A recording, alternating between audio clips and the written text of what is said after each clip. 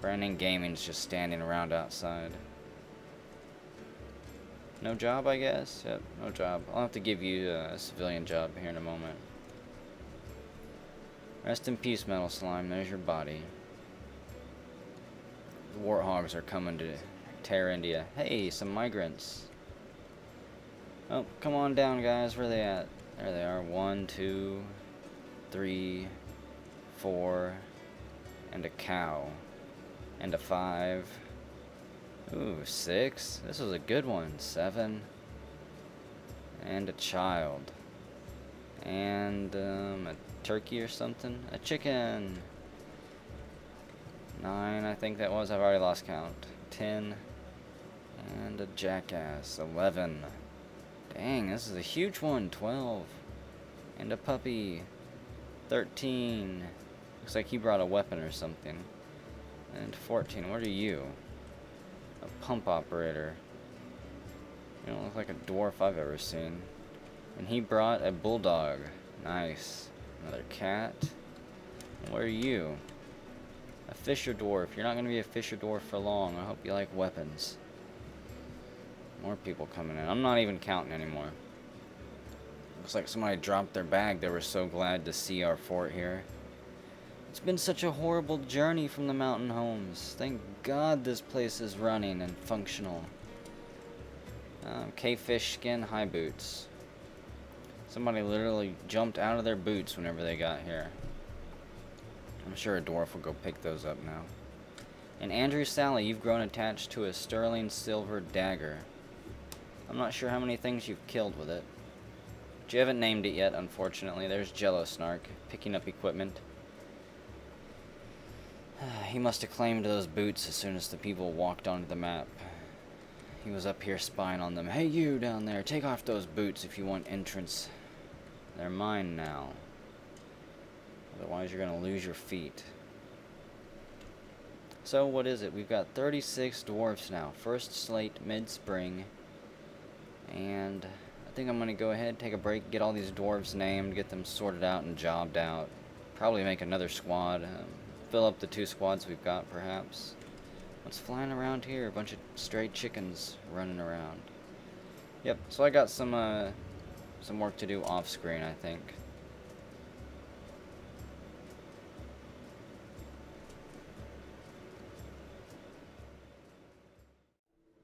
Best get the dogs out and assign it to him in case he goes mad. Well, we've got our first mood. It's from Mr. Insane 1, the soap maker. Well, I'm gonna keep my eye on you, Mr. Insane. Don't go insane and make me end up having to kill you. It's currently 4th Fell Site, 317, late spring. Hasn't been a whole lot going on. Just been assigning people to the military, getting all the new migrants acclimated, I guess, to their surroundings. We're having some food issues. We're running low on meat, almost out of drink. Our seeds aren't very diversified anymore. I'm out of cave potato seeds. I think I need to make some... What is that? I need to mill some plants, I believe it is. So let's make a few kerns. Is that how it's pronounced? And I think that's how you can get seeds out of certain items. You can have them processed at those. Again, I think that's how it works. I don't know.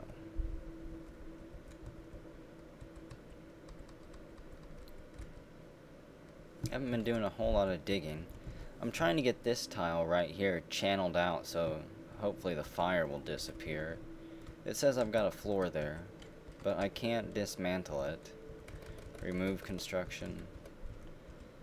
I've tried to remove construction, tried to channel it out. Yeah, meow, we have kittens, yay. Another food source, another leather source. Got a whole bunch of rock short swords being produced there, so all of our warriors will hopefully be equipped with obsidian weapons soon. Obsidian rock swords. I'm thinking about making the rock sword the automatic weapon, I guess. The preferred weapon for our military units instead of individual choice. I'm still not sure. I do like letting the dwarves choose their own items. I also want a functioning military and not somebody who runs around with a sock as a weapon or a wooden spear. We'll see what happens.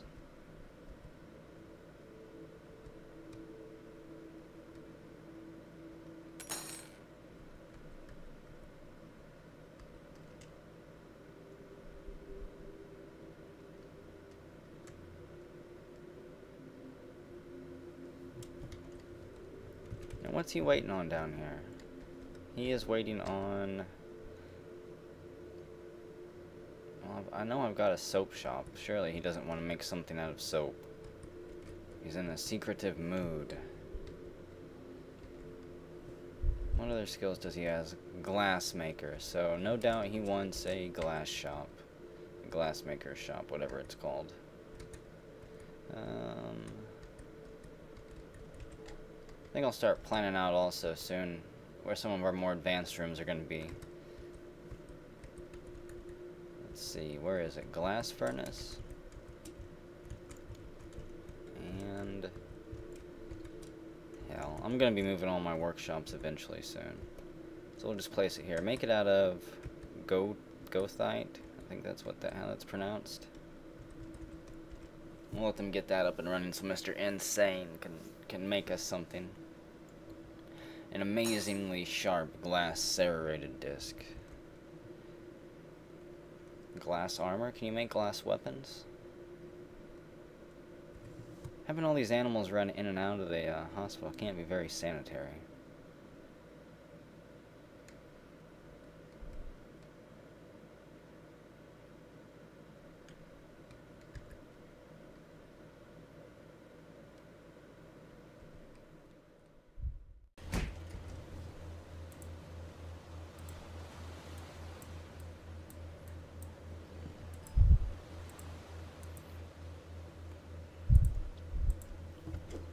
Well, at this point, I'm kind of ready to do anything to get rid of this smoke that's in the hallway, so I'm going to try and collapse this floor. I'm going to mine out this pillar that's underneath it and then remove these ramps. Well, I guess I don't need to remove the ramps. It'd fall anyways. Bam. Was anybody caught in there? Dion's stunned. I think Dion might be the only one that got hurt from that. Oh, don't tell me that the fire is still going there. I don't know what to do about that. I'm just tired of the smoke being there. It's starting to get on my nerves. Looks like it might be burning out then, hopefully. My fingers are crossed. Maybe it's that floor piece that's on fire. Was that floor piece? Can I even do anything with it? No. Tell you what I can do, I can build a floor over this. So even if that piece is on fire underneath there, I don't have to see it. And let's make it out of something that won't burn too. Fortunately, I don't have enough. I don't have enough anything. Well, that'll have to wait then.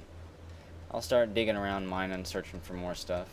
And RAR-359, our dwarven child doctor, cancels surgery. The patient is not resting.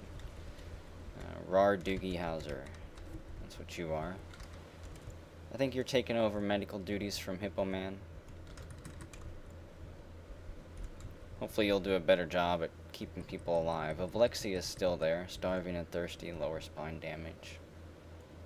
You're not being treated by the hospital staff, though. So learn how to use your crutches or something. I'm going to tear this hospital. Never mind. Alexi, the farmer, has starved to death. Well, rest in peace, Alexi. Is there somebody else dead right here, too? I'm just getting ready to die. Okay, well, I don't think I have a coffin for you yet. Burial receptacle. Start lining this room with coffins. And Alexi is just the next person in a long line of dwarves that are going to die and disappear from the face of history. I'm sure that eventually you'll cycle back through, though. What do we have here? Cork tree crutches, aspen crutches. Looks like I also need to make some more bins. Making cabinets there. I don't think I have enough beds for everyone made yet, either. Crafts dwarves. On this right here, I said make rock short swords. It ended up using logs and making a whole bunch of wooden short swords. So if you use that, be careful. Your dwarves will be running around with wood weapons. That's what mine have right now. So it's 18th Felsite, late spring. It's been a pretty uneventful spring so far, except for this annoying fire. base expansion continues. The military is training pretty much all the time now. I expanded them so each squad has a full 10 people, and they train each other in 5-man shifts. The Sylvan Elf Administrator Airy something has arrived from BAME 5. Well, come over to our depot, elves. Bring your donkeys and wares. I didn't bring very many. They must not trust us yet. Let's look at them. The Sylvan Elf. The Sylvan Elves are a proud race, extremely distrustful of other races. They value freedom highly, and thus imprisonment and slavery is banned in their society. They don't have a perfect memory, but remember those who fooled them. They are savage and instinctive. Their emotions are wild by nature, thus making them sometimes unstable.